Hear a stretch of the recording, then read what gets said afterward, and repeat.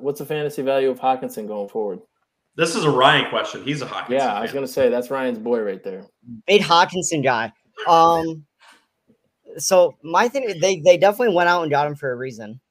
And I know everybody thought, I mean, including me, thought it might be an Irv Smith breakout year. Obviously, that's over. So I think that they might make a conscious effort to get Hockenson involved. I mean, they went out and got him for a reason. So I'm hoping that it's because they intend on using him. Ryan, what's his ceiling going forward? Oh, I don't know. Give us a prediction. You're trying to back me into a cold take is what you're doing. Yes, I am. I'd say top 5 is his ceiling. Yeah, I mean, Hockenson's super talented. Like, if he gets the looks and gets the work, then he could easily be top 5. It all depends on what it looks like